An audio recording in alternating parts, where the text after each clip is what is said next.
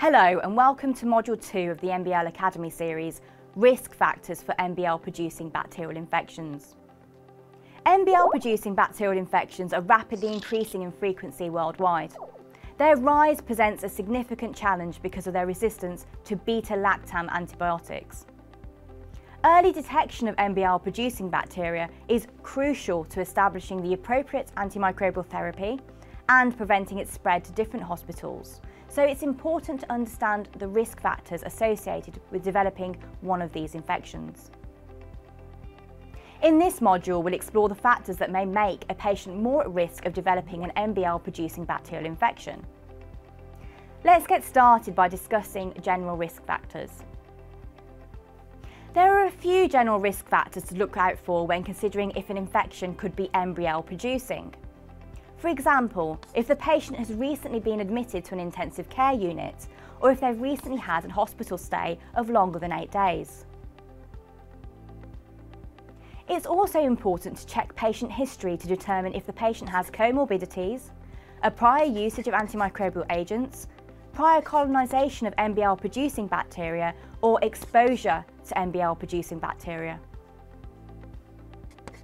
These factors can all put a patient at greater risk of developing an MBL-producing infection.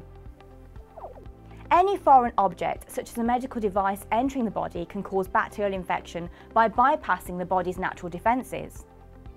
For example, ventilators can introduce bacteria directly into a patient's lungs by bypassing the natural defences of the nose and the mouth.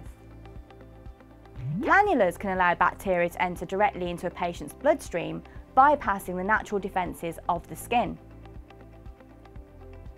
Wounds and skin grafts can provide a pathway for bacteria to enter beneath the patient's skin, bypassing its natural defences. Catheters can enable bacteria to enter directly into the patient's bladder, bypassing the natural defences of the urethra. It is crucial that all medical devices used in these procedures are sterile. Any bacteria present on these devices could cause infections when the body's natural defences are bypassed. Next, I'm going to take you on a tour of the body to investigate site-specific risk factors of developing an MBL-producing infection. Firstly, let's start with the airway. Procedures like mechanical ventilation, as shown here, endotracheal intubation or bronchoscopy can save lives, but patients may face a higher risk of developing an MBL-producing infection.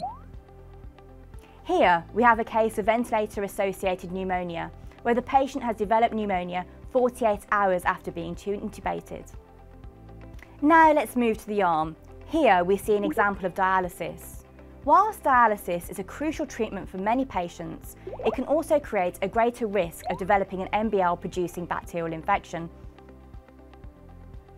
Looking closer at the hand, we notice an intravenous line. This small but vital device is another potential entry point for bacteria and can put the patient at a greater risk of developing an MBL-producing infection. Next, let's consider the presence of an indwelling catheter.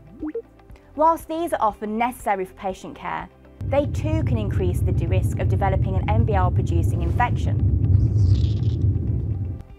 And what about wounds?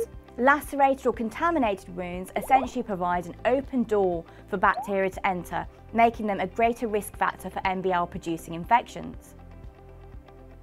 And finally, skin grafts.